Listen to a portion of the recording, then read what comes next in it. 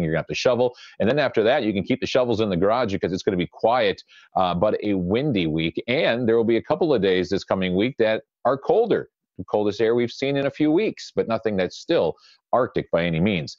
We've seen about 9 inches of snow so far in Milwaukee. Now, obviously, some areas have seen more than that, but Milwaukee's running almost a foot below normal for the year.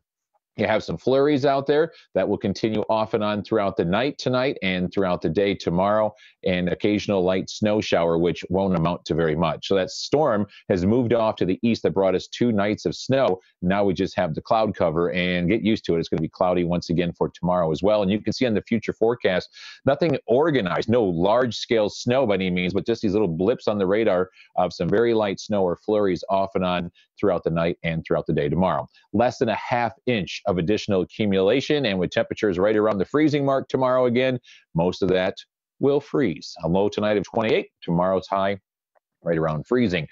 We are also enjoying this mild air in the Midwest, but it is getting cold up in Alaska and Canada, and this is the first time the long-range outlook has been below normal for us, I think, in almost 2 months. And it's not going to be Arctic, but it's going to get colder. Not tonight, though. We're still in the mid to upper 20s, 33 for Sunday with flurries, 31 Monday. There's one of those chilly days, 25 on Tuesday.